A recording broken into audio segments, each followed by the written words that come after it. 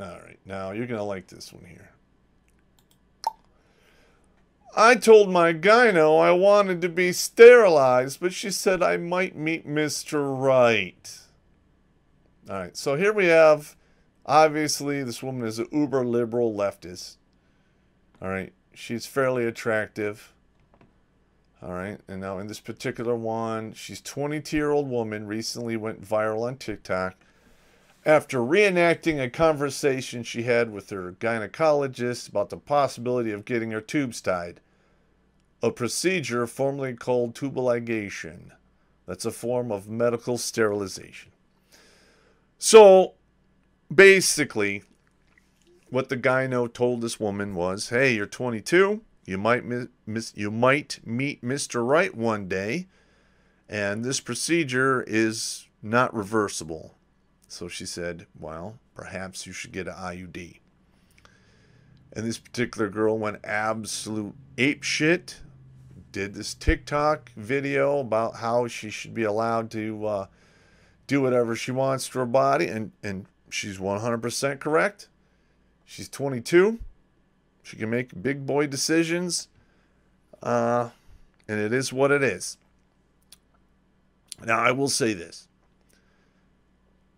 I'm north of 50, and I'm on the back 9. All right? Every single day is one click closer to the conveyor belt, which is going to put me in the dirt. In the time I've been here, I've learned a few things. One of those things is women mature faster than men to a point. But once they reach the point where they realize men are attracted to them, mentally they pretty much shut down and they remain where they are for years. And they age much slower than men after that point. And women make all kinds of irrational, emotional decisions. Because we all know emotions change, facts, logic, reason, and reality doesn't. And I have come across quite a few women in my time that once they get to the age of like 26, 27, there's a thing called baby rabies kicks in. And a lot of women, this affects a lot of women. I would say most. All right. Now, when I say most, that's anywhere between 51% and 99%. It's a big range. And they go absolutely nuts. And then you have women in their like early to mid 30s freezing eggs or going to sperm donors to have kids and doing all kinds of wazoo shit. Or they wait till they're 40 and they literally roll through $300,000 or $400,000 trying to get pregnant. Okay, and even if they do, they have a hard time carrying it to term because the tobacco purse is worn out. You can put all the new eggs you want in the old tobacco purse. It's still an old tobacco purse. And it's going to leak and it's going to look ugly. It's not going to work right. You know, they may or may not have a nipple on it. You milk nicotine out of it. That's a side note. All right. So this is like pretty much, you know, I'm pretty much on the side of the doctor here. Because she is only 22.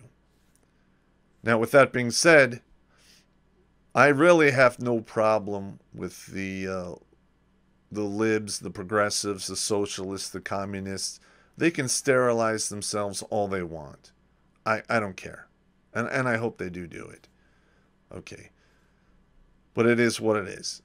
Now, the IUD thing, I mean, it's a good, viable option. You don't have to worry about it.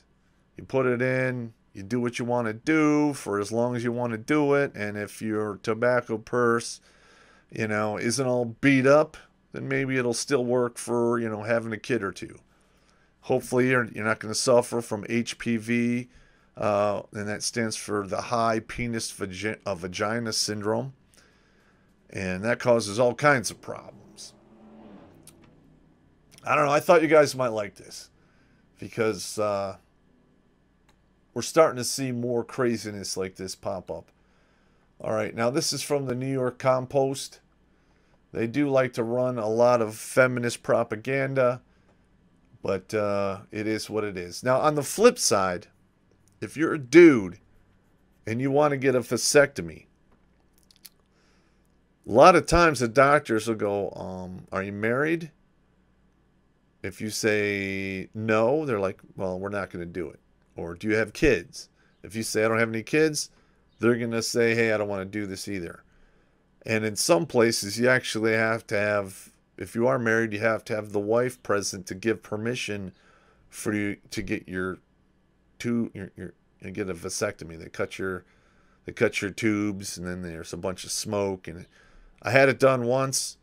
It was absolutely painful, and it didn't take. I'm not doing it twice. Okay, fuck that. But this is a similar thing, and men have been complaining about that fact for decades. Like in the 70s and early 80s, if you wanted a vasectomy, you pretty much had to have 2 or 3 kids already. Other than that, it was a no bueno. They weren't going to do it. So, it is what it is. You gotta laugh, gentlemen. You gotta laugh. You're going to cry. Let's see what we got here in the comments.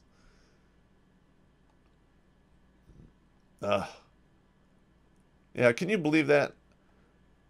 All right, here's another thing about that girl who wanted to get the her tubes tied. Is this.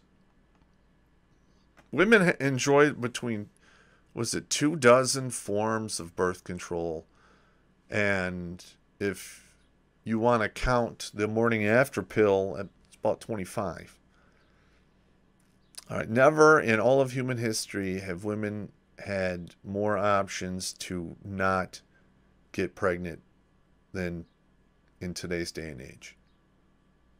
All right. And not only that, but they don't have any accountability because they have all of these methods at their disposal not to have kids, but yet they still insist it's their right to murder a child in utero or even after it's born. In some states, some of the proposed laws are up to 28 days after the child's born. It's fucking murder. All right? So we've gotten to the point where women are so unaccountable for their actions that they want to legally be able to murder their bad mistakes. That is fucked up 3 ways to Sunday. I don't know. Call me an old-fashioned guy. I got it.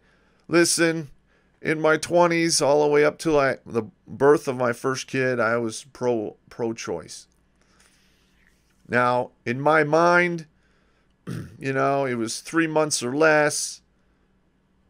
And then I'm like, yeah, maybe-ish. And then once I had my kid, and I'm like, hey, she's pretty cool, my whole attitude changed about the whole abortion thing. All right. I'm still, if it is truly a rape thing or an incest thing, okay, got it. If it is going to legitimately, physically have a chance of killing the mother, okay, I got that too. All right, not a problem. Well, other than that, fuck it. I mean, it's beyond egregious, in my opinion. Watch Grunt Speak live every Tuesday and Thursday at 8 p.m. Eastern. And if you'd like to join Pop for Supporters Sundays, consider making a donation on Locals, Patreon, or Subscribe Star.